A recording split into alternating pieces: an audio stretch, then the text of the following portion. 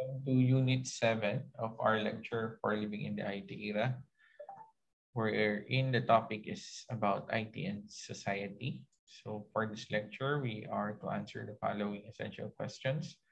What is the impact of IT and ICT on society? What is IoT? And what is the impact of ICT on individuals and organizations? For the intended learning outcomes, we will recall the current trends in the information technology, discuss the Internet of Things and its influence on society, explain automation and its impact on society.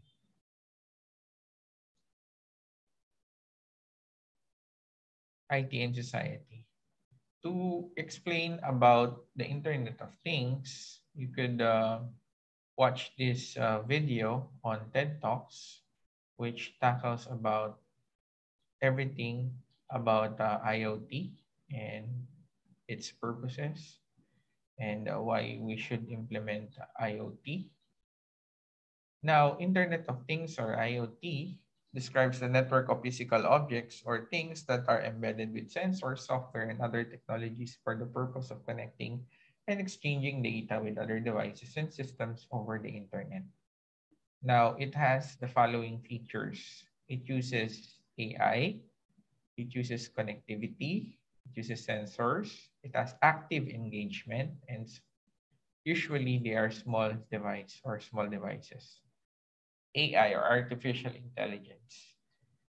Individually, the Internet of Things and artificial intelligence are powerful technologies, but when you combine them, you get AIoT or artificial intelligence of things. You can think of Internet of Things devices as the digital nervous system.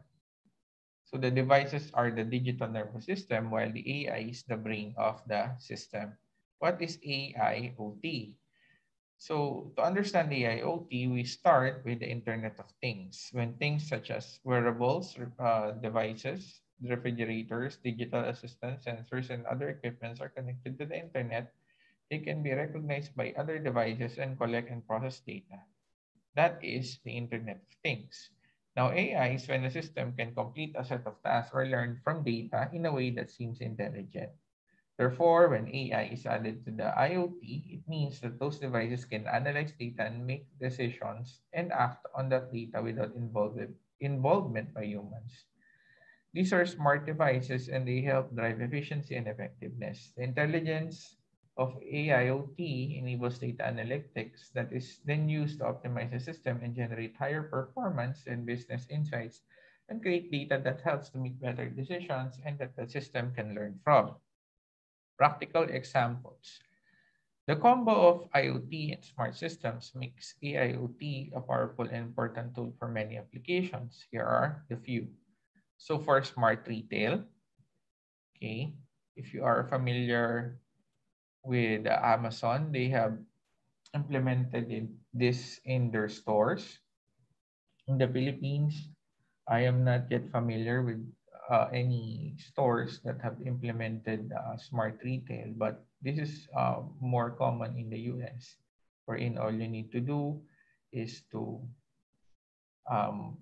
place your phone camera on the devices and it will show promos, prices, and the likes. So in smart retail, a camera system equipped with computer vision capabilities can use facial recognition to identify customers when they walk through the door.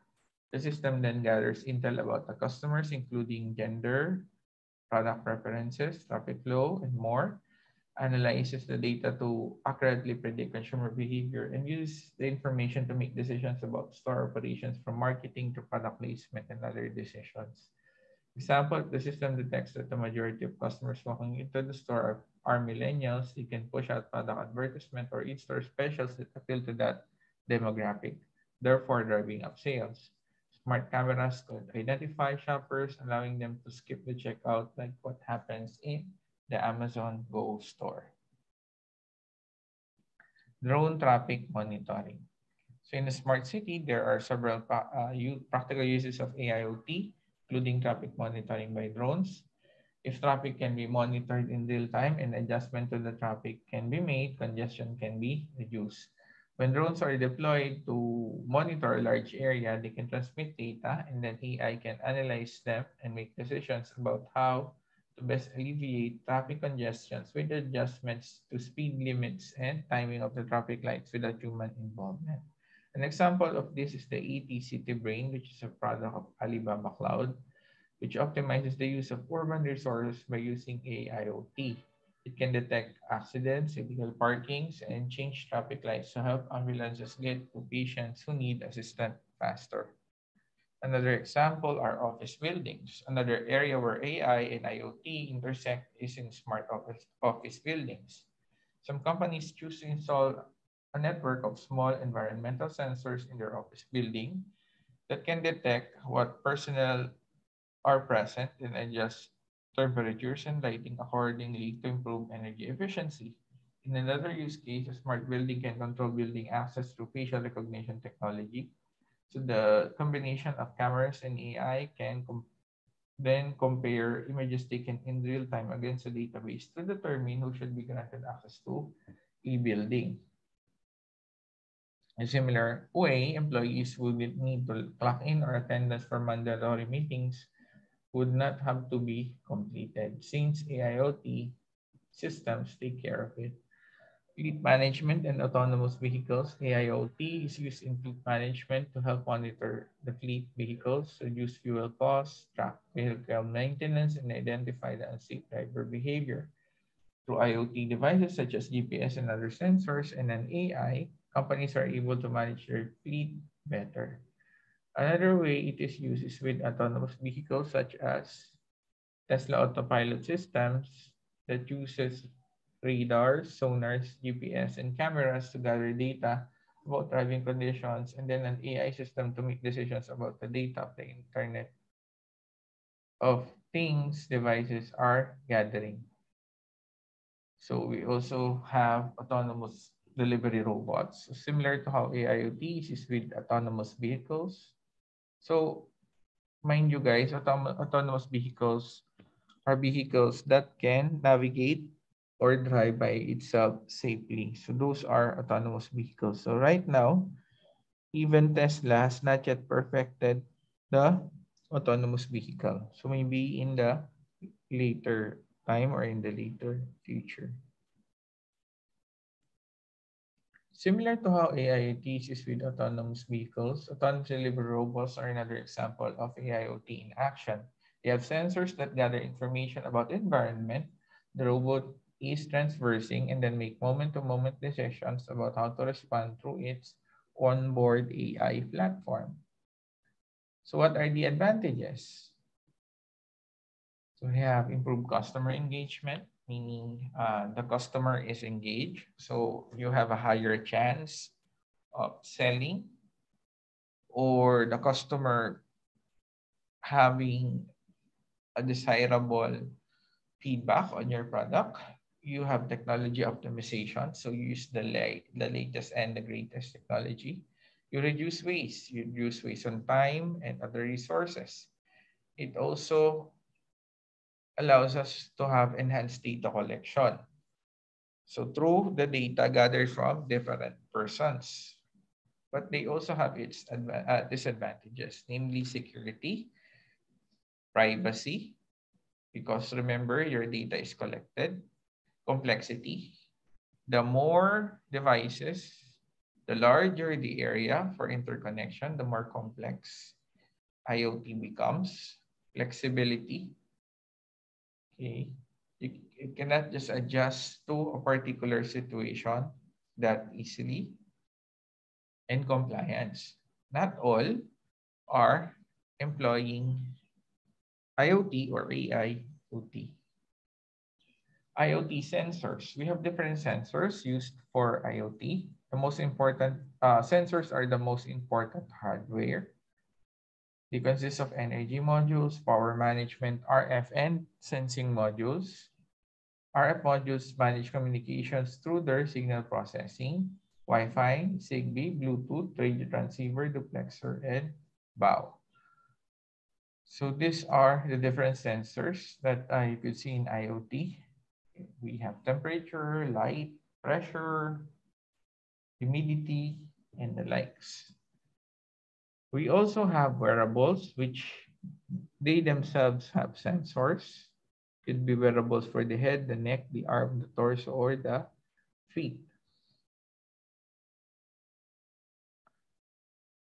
Okay, for the standard devices, we have the desktop, the tablet, and the smartphone. For the software, it involves data collection. As I've said earlier, wherein data are collected from different demographics of user. We also have device integration. We also have real-time analytics, wherein data collected are processed real-time so that to come up with the most immediate plan of action. And then we also have application and process extension. So this is where your IoT interacts. So through the different applications and how it interacts with other applications. Next, we have technology and protocols. We have the NFC and the RFID, which are wireless protocols. RFID stands for radio frequency identification, referring to a technology whereby digital data is encoded in our RFID tags or smart labels and then captured by a reader through radio waves. It is similar to barcodes that data from a tag or label can be captured by a device that stores the data in the database. However, RFID has several advantages over systems that use barcode and tracking software. The most notable is that RFID tag can be read outside the line of sight, whereas barcodes must be aligned with the optical scanner. So you have a sample here. Next. How does RFID work? The RFID belongs to a group of technologies referred to as automatic identification and data capture. AIDC methods automatically identify, collect data about them, and enter those data directly into computer systems with no human or mechanical intervention. It utilizes two radio waves to accomplish this. At a simple level, RFID consists of three components: an RFID tag, and or smart label, a reader, and an antenna.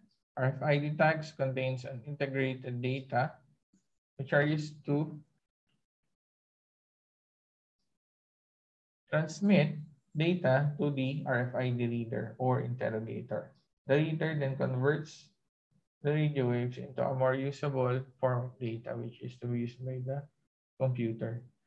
Information collected from the tags is then transferred through a communication interface and sent to a host computer system where the data can be stored in a database and analyzed at a later time. RFID tags and smart labels. RFID tag consists of an IC and an antenna. It is composed of protective material that holds the pieces together and shields them from various environmental conditions. This protective material depends on the application. For example, employee ID badges containing RFID are typically made from durable plastic, and tag is embedded between the layers of plastic. RFID tags come in a variety of shape and are either passive or active. Passive tags are most widely used as they are smaller and less expensive to implement. They must be powered up by the RFID reader before they can transmit data. Unlike passive tags, active RFID tags have an onboard power supply or battery, enabling them to transmit data all the time. RFIDs. application. So these are the different application for RFID. We have inventory, asset tracking, personal tracking, controlling access to restricted areas, ID, banding, supply chain management, and counterfeit prevention. What is NFC and how do they work? NFC technology allows users to make secure transactions, exchange digital content, and connect electronic device with a touch. They are short range, from a touch to a few centimeters, and require the devices to be in close proximity. It isn't some radically new technology, it simply is an evolution of the RFID that has been around for decades. If you've ever used a key card to access an office building or a hotel room, you are already familiar with how it works. Both RFID and NFC operates on the principle of inductive coupling for a short-range implementation. It involves a reader device generating a magnetic field by passing an electric current through a coil. When a tag or a coil is brought nearby, the field induces an electric current with the tag, scans anywhere or physical contact. Then, once the initial handshake is completed, any stored data on the tag is wirelessly transmitted to the reader. The key differences between RFID and NFC lies in their transmission range. So RFID can be used for longer distances. For example, some regions automatically collect collect road tolls through RFID. Tags are usually affixed to the vehicle windshields, and you simply have to drive through the toll booth. Communication can take place even even longer distances if the RFID is equipped with the power source. NFC, however, only has a maximum range of a few centimeters in most smartphone-related applications. You'll find that the software will only initiate communication if there is physical contact. This is to prevent accidental triggers, especially important now that technology is used for transferring sensitive data. Also, take note that NFC devices can also act as either a reader or a tag. Meaning to say, an NFC can be used as a reader, or you can use it as an NFC card or as a tag to store data or information. This bidirectional capability allows you to use one piece of hardware, such as your smartphone, for all kinds of different applications. It has been a staple feature on smartphones for several years at this point. The Nexus S was the first Android device to include it all the way back in 2010. Apple also eventually embraced the technology in 2014. NFC is present on every iPhone since the iPhone 6. Similarly, wearable devices ranging from fitness trackers like the Mi Band to smartwatches like the Apple Watch also included. What can you do with the NFC? NFC can be used for the following: data transfer. With the release of Android Ice Cream Sandwich in 2011, Google introduced Android Beam, allowing you to transfer whatever content or data you had on screen to other NFC-enabled devices. All you had to do was to touch the back of both devices and accept the transfer prompt. Android Beam was only recently shelved in favor of Nearby Share, which uses Bluetooth and Wi-Fi direct technologies. It can also be used for mobile payments such as Samsung Pay, Google Pay, and Apple Pay, which uses your smartphone's NFC chip for contactless payment. Most debit or credit card these days will already have an NFC tag built in.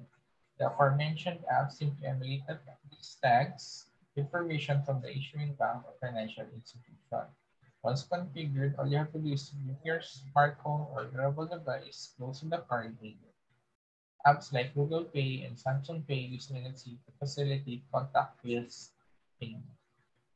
We also use NFC for quick paying. The convenience it extends to devices that don't have a screen.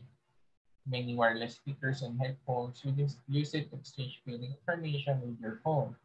Some cameras also use it to quickly initiate a Wi-Fi direct connection for easy photo and video transfer. For public transport access, like in Hong Kong, Singapore, and London, we use NFC-based cards as a form of access control mechanism for public pricing. Some systems are even compatible with payments like Google Pay, so you don't have to carry the card around. It's also used for gaming. For example, Nintendo uses the technology to connect physical toys with video games, such as the Amiibo. So Amiibo is like any other action figure or trading card, except that it contains an embedded NFC chip. If you bring one of this Amiibo near a Nintendo Switch or 3DS, it will grant your characters or give you additional characters, level, or bonus items for a particular game. And lastly, for home automation, a few smart home platforms such as Home Assistant and Apple's HomeKit supports NFC as well. Using apps on both Android and iOS, you can configure off-the-shelf NFC tags to control devices or automation. NFC versus Bluetooth and ultra-wideband or UWB. NFC is far from the only wireless communication protocol. In fact, most devices also include similar technologies such as Bluetooth and ultra-wideband. So why include another? One of NFC's biggest strengths is that it does not require paying or manual input to establish a connection. Tapping takes less than a second. Bluetooth devices, by contrast, have to be paired to each other, which is kind of cumbersome process. So remember when you try to pair a Bluetooth device to another, sometimes it fails, sometimes it's hard to connect one Bluetooth device to another, and then it asks always or almost always ask for a pin. NFC is also significantly more energy efficient than Bluetooth and ultra-wideband since the transmission is extremely short. Most smartphones ship with the NFC radio enabled by default, while turning off Bluetooth is often the first battery conserving suggestion. NFC is less power hungry and faster to use compared to Bluetooth. In fact, NFC's power draw also allows certain devices like the iPhone to enable it in emergency scenarios. This means even if your phone runs out of juice or turns off, it will send just enough power to the NFC chip for you to access your campus, hotel room, or car. So iPhone has a feature wherein even though your phone has shut down or turned off due to low battery, it still has enough power to make use of the NFC chip so that you can use it for the, the different things that I have or we have discussed earlier, such as phone payments or as your key for your hotel room or your car. While cars are starting to adopt ultra wideband for keyless entry, it is nowhere near as efficient as NFC. To that end, it's not surprising that when the automakers implement the NFC as a fallback access mechanism, the wideband is also more expensive and most applications currently served by NFC don't use this positional precision. Furthermore, with so many NFC use cases already fleshed out, it's clear that the technology has carved a niche for itself. To that end, adoption is likely only going to improve from here on out. So IoT, technology and protocols. First is low energy Bluetooth.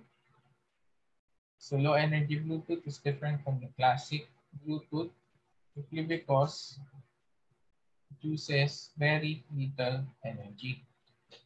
Okay, it's the same as Bluetooth, but it is only using very low energy. Bluetooth LE colloquially BLE, or Bluetooth Smart, is a wireless personal area network technology designed and marketed by the Bluetooth Specialist Interest Group, or CIG, aimed at novel applications in healthcare, fitness, beacons, security, and home entertainment. It is dependent of classic Bluetooth and has no compatibility. Sorry, it is independent of the classic Bluetooth and has no compatibility. But Bluetooth basic rate, enhanced data rate, and low energy can coexist. The original specification was developed by Nokia in 2006 under the name Hybrid, which was integrated into Bluetooth 4.0 in September 2009 as Bluetooth Low Energy. Compared to classic Bluetooth, Bluetooth Low Energy is intended to provide considerably reduced power consumption and cost while maintaining a similar communication rate. Mobile OS, including iOS, Android, Google Phone, BlackBerry, as well as macOS, Linux, and Windows, natively supports Bluetooth Low Energy. Next is Low Energy Wireless. Engineers now have many choices when it comes to low power wireless technology, including RF or radio frequency based technology such as Bluetooth Low Energy and Zigbee, R4, RF4 NFC, 90 plus, Wi-Fi, and infrared options championed by the infrared data association. But this wide choice makes the selection process more difficult because each technology trade-offs between power consumption, bandwidth, and image. Some are based on open standards, while others remain proprietary. The complicating even further in wireless interface and protocols continue to emerge to address the needs of IoT, one of which is Bluetooth Low Energy. So, uses of low power wireless technology and networks versus smart building and homes. Intelligent building networks are moving past the early adopter stage into the early majority, with government regulatory driving the need for connected utilities and intelligent lighting and environmental management being used to make homes and offices more energy efficient. Wireless networks play a key role in the connected building. Next is smart cities. Governments around the world are investing heavily in adding connected infrastructure to their environments, primarily in street lighting and environmental monitoring solutions, among other applications.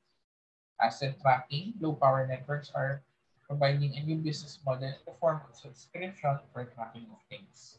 In agriculture, technology is increasingly entering the agricultural space with new ways to monitor crops, water usage, environmental conditions, and other aspects designed to ensure produce uniformity and good yields on farms and vineyards. The long range and low power requirements of low power wide area networks, LP1 networks, make them suitable for some applications. We also have the different data protocols used by IoT. IoT data protocols are used to connect low-power IoT devices, providing communication with hardware on the other side without the need for internet communication. The connectivity in IoT data protocols and standards is through a wired or cellular network. Examples are MQTT or message queuing telemetry transport, is a lightweight IoT data protocol featuring a publisher-subscriber messaging model and allows for simple data flow between devices. Its main selling point is its architecture. Its genetic makeup is basic and lightweight, and therefore it's able to provide low power consumption for devices. It also works on top of TCP/IP protocol. IoT data protocols were designed to tackle unreliable communication networks became a need in IoT world due to increasing number of small, cheap, and low-power objects that have appeared to the network over the past few years. We also have the CoAP or Constraint Application Protocol. It's an, it is an application layer protocol designed to address the needs of HTTP-based IoT systems for hypertext transport protocol, and it's the foundation of data communication for the World Wide Web. While accessing a structure of the internet is fairly available and usable by any IoT device, it's often too heavy for functioning for most IoT applications. This has led to many within the IoT community dismissing HTTP as a protocol not suitable for IoT. However, Co-op, Co-op has addressed the limitation by translating HTTP model into usage in restrictive devices and network environments. It has incredibly low overhead, easy to employ, and has the ability to enable multicast support.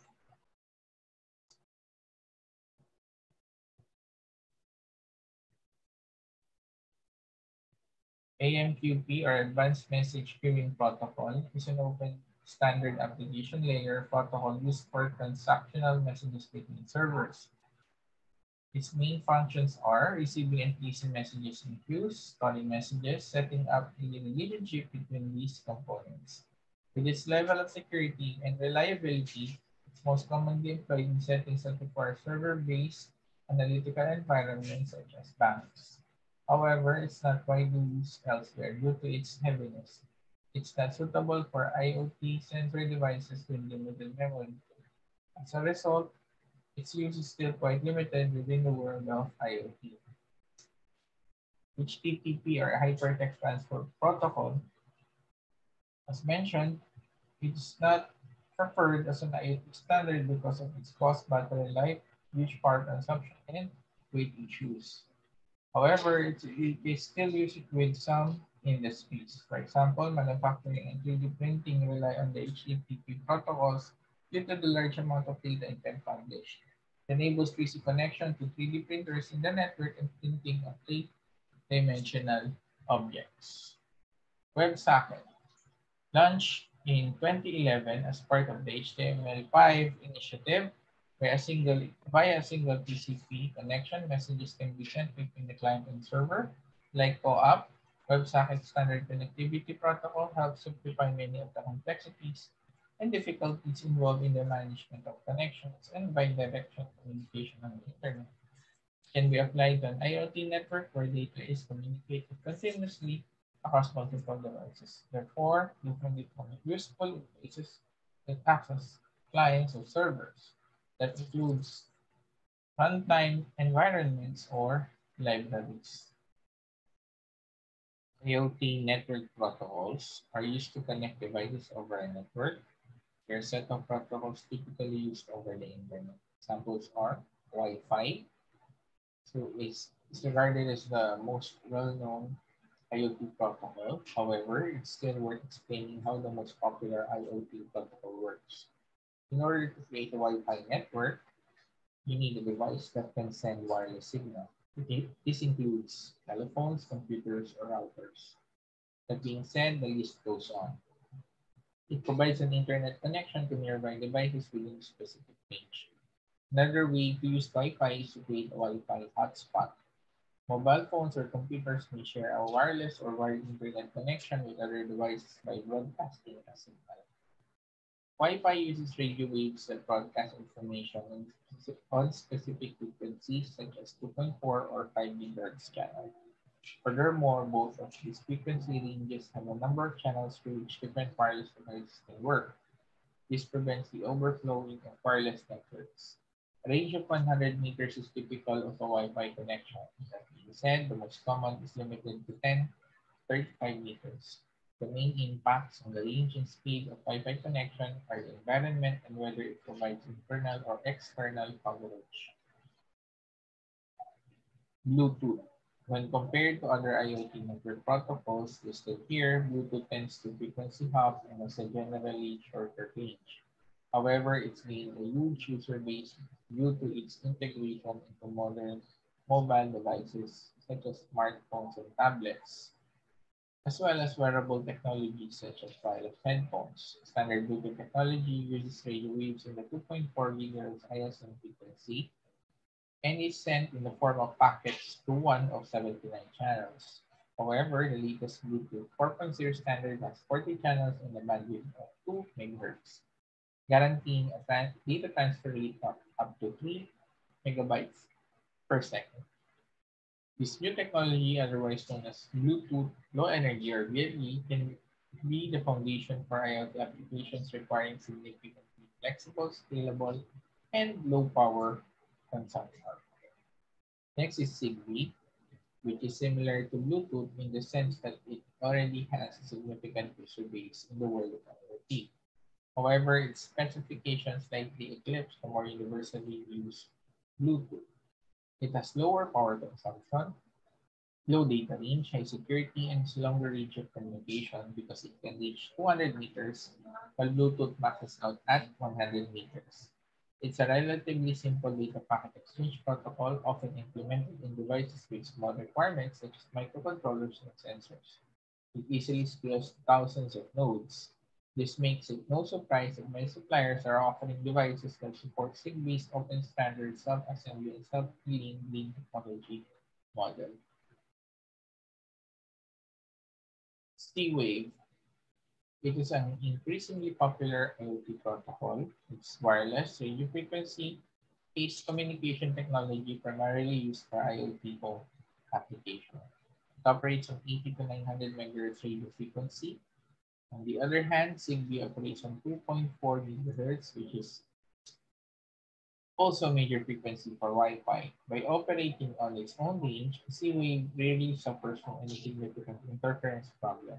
However, the frequency the Z-Wave device operates on is location dependent. So make sure you buy the right one for your country. Z-Wave is an impressive IoT protocol.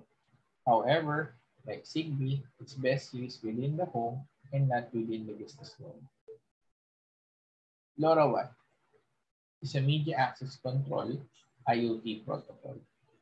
It allows low-power devices to communicate directly with internet-connected applications over a long-range wireless connection. Moreover, it has the capability to be mapped to both the second and third layer of the OSI model. It's implemented on top of LoRa or FSK modulation for industrial, scientific, and medical or ISM radio bands, IoT, and society. So for our society, IoT has different purposes. It's for media, marketing, and advertising. So for example, a customer buys a product containing sensors. Sensors also share use characteristics and performance data. Sensors share locations of use. And IoT systems then present relevant information on malfunction detection, such as ads for solutions or product reviews for replacement products. So IoT 3, service dominant marketing turn. IoT impact on marketing strategy, price, pay for use of service. So our society can use IoT for media, marketing, and advertising. So because following IoT traits, service dominant marketing turn, which involves a price, you pay for the use of the service. Brand relationship and conversation serves as a promotion. Design and complexity of things for our product. On-demand new functionality through agile and design thinking. And marketing skills for IoT is in place. Anticipatory marketer. Media marketing and advertising could consist of marketing and content delivery as well as improved advertising through the use of sensors and IoT devices. Next is environmental monitoring, used in air and water pollution, extreme weather, commercial farming. IoT, through the use of sensors, can help us to check different conditions of the air and water, which in turn can help in monitoring the health as well as the status of people living in a particular location. Will also help in aiding what particular environmental factors are affecting different living things in a particular location. So it can also help us to check extreme weather patterns such as La Nina and La Nino, So La Nina is the prevalence of rain, rainy weather in a particular location or country, whereas La Nina is the prevalence of extreme heat in a particular area or location. Commercial farming. So if you are familiar with the concept of carbon credits, so in the United States, farms can sell the captured carbon dioxide uh, from the atmosphere to their particular land. So it can be measured by IoT sensors. And then the amount of carbon dioxide that they capture on their particular land can in turn be sold to different companies in order to offset the carbon footprint that their company makes. So that is one example. Also, another example is to fully utilize resources such as water, fertilizers, and the likes. Sensors can be placed in the farm in order for it to check the different environments such as amount of sunlight, the soil humidity, the air humidity, in order for the different resources to be used properly. It can also be used for manufacturing applications, such as intelligent product enhancement, dynamic response to market demands. So if you notice during this pandemic from 2020 up until now, there was an increased demand for the production of face masks, alcohol, and sanitizers. So through the use of IoT, they can better devise means and ways of improving manufacturing technologies, manufacturing technologies in order to produce their device, their product faster and more efficient.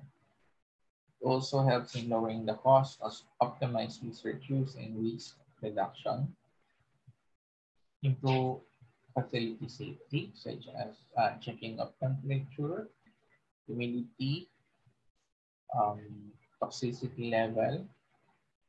So in nuclear power plants, they use IoT sensors to check the heat as well as the radiation activity of the workplace so that they know if the nuclear facility is still safe for people to work at or not. And then product safety. IoT sensors can check for the presence of foreign materials in certain products. Energy application.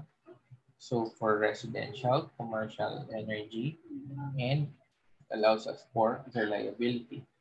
So IoT sensors can be used, for example, to automatically switch a particular home or business from solar when it is daytime to a different form of energy resource during nighttime. So IoT sensors can check for the presence of sunlight or light. IoT sensors can also check for the presence of, um, for example, in the case of wind power or hydrothermal power or geothermal power, if there's still wind, if there's still movement of water, if the temperature is still high, if it can generate electricity, it can switch to one resource to another. It can check if the battery is already full so that it can switch to, or it can charge other batteries. So it has different possible applications in the energy sector. And then also for the healthcare application, it can help in research, creating new devices, providing better care, medical information distribution.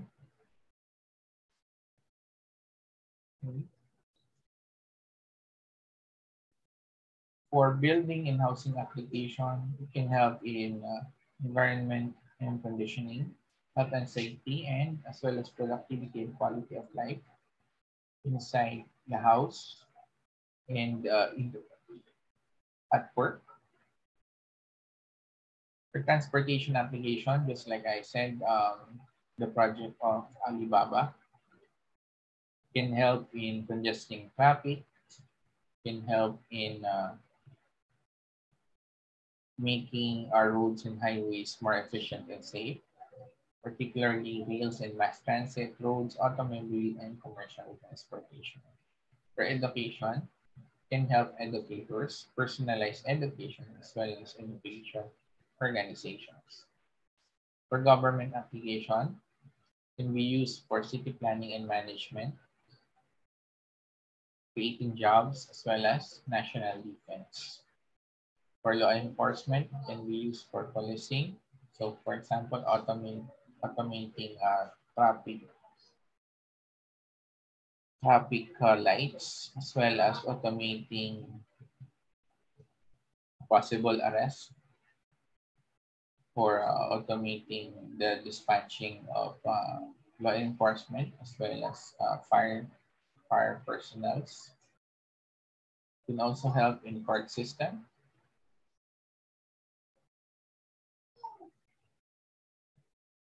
And lastly, for consumer applications. For consumer applications,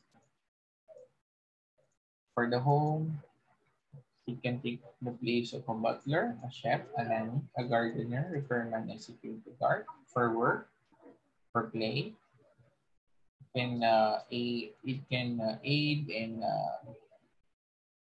the betterment and more to have a more enjoyable culture and nightlife, as well as invitations and products and services.